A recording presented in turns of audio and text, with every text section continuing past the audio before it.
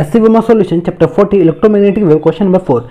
Consider the situation of the previous problem. Define the displacement resistance R is equal to V by ID of the space between the plate, where V is the potential difference between the plate and ID is the displacement current. Show that the ID varies with the time, as ID is equal to R times e की power t by tau 1 minus 1. Okay, तो अपने को given है displacement resistance is equal to V by ID, और हमें proof करना है कि ID is equal to R times e की power t by tau minus 1. Okay, तो ये V क्या है? Potential difference between the plate. और ये क्वेश्चन नंबर 3 का कंटिन्यूएशन है. क्वेश्चन नंबर 3 में यही था कि अपने A/2 से कितना डिस्प्लेसमेंट करंट है वो अपने को फाइंड करना था. ओके, सॉल्व करते हैं. यहाँ पे जो गिवन क्या है, RD is equal to V by ID. Okay, ये टोटल पोटेंशियल डिफरेंस है, तो इसको मैं क्या लिख सकता हूँ,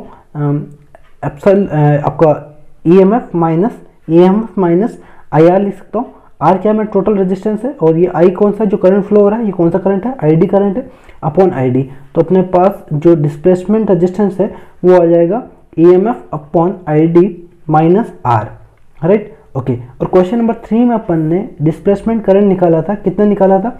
ये था अपना EMF upon 2 times R. E की पावर क्या था? E की पावर था minus T by RC. Right. Okay, तो ये यहाँ पुट कर दो, तो ये क्या आ जाएगा? ये आ जाएगा EMF upon EMF by 2R, और EMF यहाँ पे क्या है? E की power minus T by RC minus R.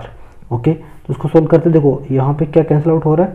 EMF cancel out, और ये आ जाएगा 2R, और E की पावर ऊपर ले तो E की power T by RC minus R. Right. Okay, तो R कॉमन ले लेते हैं, तो ये RD आ जाएगा अपना. R कॉमन ले लेते हैं तो क्या आ जाएगा? 2 टाइम्स E की power T by RC. RC क्या है आपका? RC आपका टाइम कांस्टेंट है. राइट. तो टाउ लिख सकते हैं इसको, तो टाउ माइनस 1 आ जाएगा.